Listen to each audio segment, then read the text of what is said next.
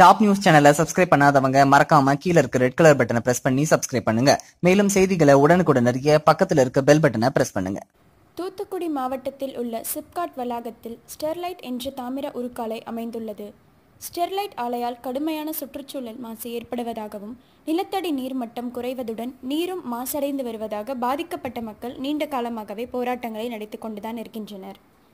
இந்நிலையில் தற்போது ஆலை விரிவாக்க பணிகள் நடைபெற்று வருவதை அறிந்த மக்கள் போராட்டத்தில் குதித்துள்ளனர்.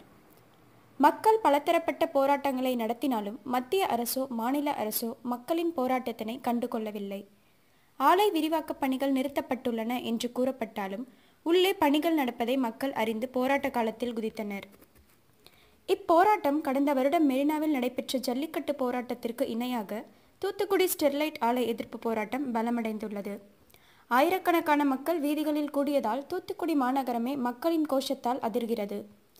மக்கள் கட்டுக்கடங்காம கூடியதால் தூத்துக்குடி மாநகரமே ஸ்தம்பித்தது. போக்குவரத்து முழுவதும் பாதிக்கப்பட்டது. அதனால் நெல்லை, மதுரை, திருச்செந்தூர் உள்ளிட்ட பகுதிகளில் இருந்து தூத்துக்குடிக்கு செல்லும் பேருந்துகள் மாற்று வழியில் இயக்கப்படுகின்றன. தூத்துக்குடி மக்கள் ஆலைக்கு எதிர்ப்பு தெரிவிக்கும் விதமாக தூத்துக்குடியில் நேற்று முழு கடையடைப்பு போராட்டம் நடைபெற்றது. சுமார் 25,000 கடைகள் அடைக்கப்பட்டன. காலை 6 மணிக்கு மூடப்பட்ட கடைகள் இரவு 6 மணிக்கு பிறகும் திறக்கப்படவில்லை. இதில் மெடிக்கல்களும் மட்டுமே விதிவிலக்களிக்கப்பட்டது.